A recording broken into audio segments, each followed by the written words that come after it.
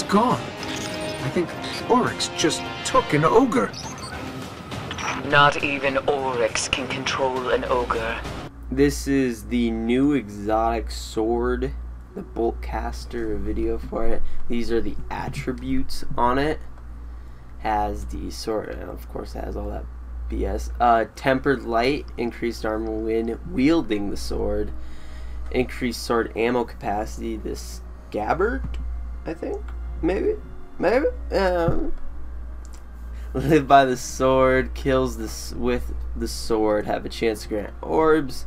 Sword of Thunder, use R2 to shoot a beam of arc light from your sword, creating a lingering electric storm. That's when you saw like the twirl or whatever and the beam went, that's what that was. It just shoots him. I think he uses more ammo if I'm not correct. Yeah, 5 more. 5 more. And then another scabbard. And the Warrior of Light. Fucking Game of Thrones. Look, that's a reference right there. That'd be pretty sweet if they had fucking Ned Stark's sword. Oh my god. I'd definitely fucking get this then if it looked like that. Increased damage for your R2 attack. I guess I would probably use that, but okay. I'm just saying, how hard was this to get? It was very difficult and time consuming. Collecting the shards for this thing was unbelievably long. You had to collect 10 of them. There's only like a 5 to 10% drop for it.